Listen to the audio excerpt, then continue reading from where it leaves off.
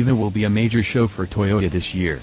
Notwithstanding a race-prepared variant of the new Supra and a refreshed Go, the organization declared it will likewise uncover a totally upgraded Auris minimized hatchback.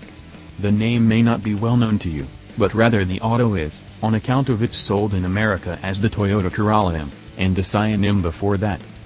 To oblige the declaration, Toyota discharged a mystery of the new hatchback. From what we can advise, it ought to be a considerably more slick, or if nothing else more particular, auto than the present age. The lower window line ascends toward the rooftop more slowly than the present model, and the back bring forth inclines forward additional. The outcome is that the new Auris seems to have a lower, sportier roofline. Different points of interest incorporate a rooftop painted in a differentiating shading.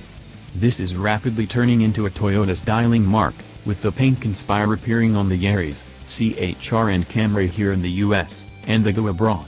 It additionally creates the impression that the lower bodywork is flared out more than the present model, which should give the auto a more extensive, more planted appearance.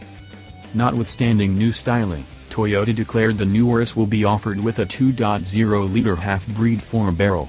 On the off chance that Toyota brings the new Auris here, we don't know whether the half-and-half powertrain will be accessible.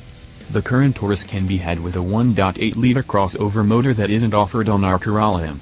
The circumstance is the same with the CHR, which is just accessible with an ordinary 2.0-liter 4-chamber here, however has a half-and-half variation abroad.